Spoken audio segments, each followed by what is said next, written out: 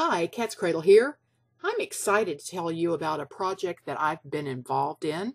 I was approached by American Preppers Network, and that will be familiar to you if you've ever attended the Homestead Honey Hour. That's the network that hosts our show every Thursday night.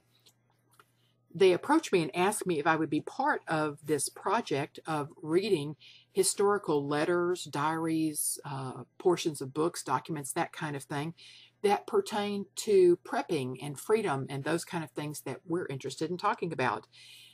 The article they gave me to read is Along the Suffrage Trail, and it's about women who left the West to travel east to garner support for the women's right to vote.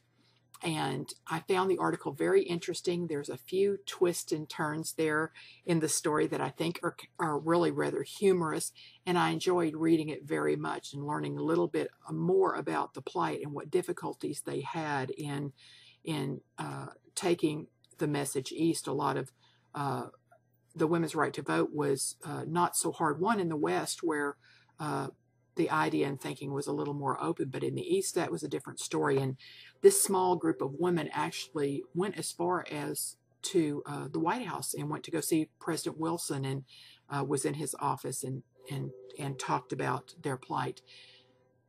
I think you'll find it very interesting. I hope you'll tune in. This particular show is going to air Wednesday, December the 11th at the 6 p.m. time slot. But if you're not able to go to the show, all of the shows on prepperbroadcasting.com are archives, so you will be able to listen to this some other time if that would work better for you.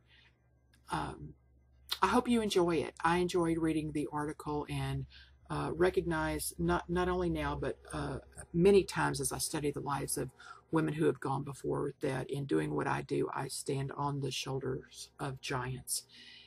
And until next time, this is katzcradul.